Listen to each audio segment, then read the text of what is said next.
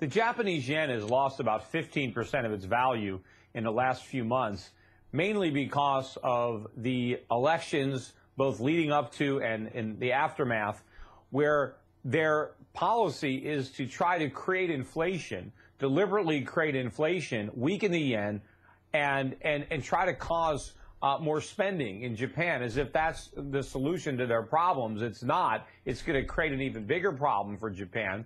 But, of course, it's going to create a problem for us. Because if the Japanese government is successful at pricking the bubble in the Japanese government bond market, because you've got all sorts of savings in Japan in very low-yielding Japanese government bonds, if the Japanese want to get rid of their bonds now because they believe that inflation is coming, and with a 15% drop in the yen, gas prices, food prices are really going to shoot up in Japan.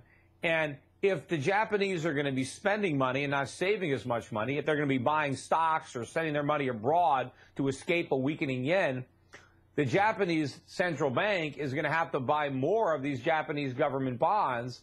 And if they do that, well, they're going to have to buy fewer U.S. treasuries. They might even have to sell some treasuries. I don't think they could buy the JGBs and the U.S. treasuries. They would have to print way too many yen, and especially since their deflation problem, which was never a problem, deflation is a benefit, and they never really had falling prices. Japan had stable prices thanks to a strong yen, but now that they no longer have a strong yen, they're going to get rising prices, and they can't make them rise too fast. So I think if the Central Bank of Japan has to choose between monetizing Japanese government debt and monetizing U.S. government debt, well, they'll go for their own debt. And that means, we're going to have a bigger problem because if the Japanese aren't buying, that means the Fed has to, print even more money. The Fed minutes just came out yesterday, and there was some discussion about maybe not continuing to do $85 billion a month in QE,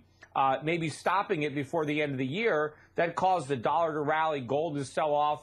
I think that's a mistake to jump to that conclusion, because they might be talking about raising rates, but they might be talking about ending the QE, but that's just talk. They can't do it, especially since we averted the fiscal cliff.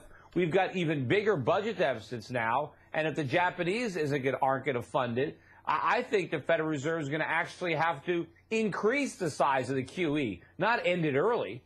So the Fed putting this out that they could be stopping QE, wouldn't the whole market just immediately, boom, crash just like that?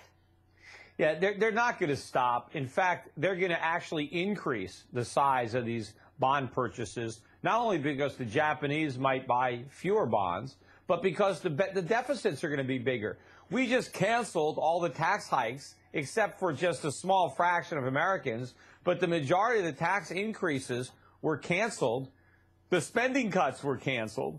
And so the deficits now are going to be much bigger than what they were forecast to be, which means the Fed is going to have to buy even more bonds if it wants to stop interest rates from surging.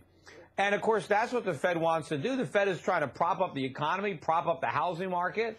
And if mortgage rates starts to go up, that's going to clobber the housing market. So the Fed is going to have to buy. Anybody who thinks the Fed is going to voluntarily